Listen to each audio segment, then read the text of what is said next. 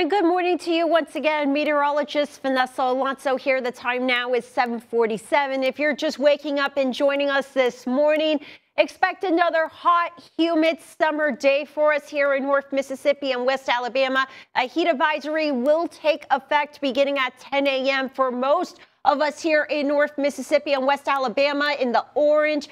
Areas in the fuchsia out west towards the Delta heat warnings as they are expecting heat indices up to 115 degrees. For us here, heat index values will range anywhere from 105 to 110. So we cannot stress this enough. You will need to once again take the proper precautions to stay cool and stay hydrated to beat the summer heat. Of course, we always tell you this.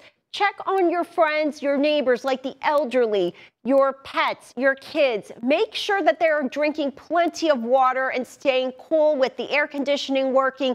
And of course, you saw that piece from Stephen Pimpo. Make sure if you are going to be outside for long periods of time, make sure you go inside. Make sure you have ways to cool off to prevent things like heat stress or heat exhaustion to occur, or even heat stroke that could affect your health in this summer heat. And of course, doesn't hurt on days like today to have that frozen treat, that cup of sweet tea. Of course, have that big fan going, and of course, ice. Ice on a day like today will never hurt, especially if you take a nice bottle of frozen water and just let yourself cool off. Oh, it's refreshing. As you can see across the deep south, really not much going on this morning, just a few scattered showers across Florida into the Carolinas. For us here, we're just going to be staying mostly dry with a mix of sun and clouds.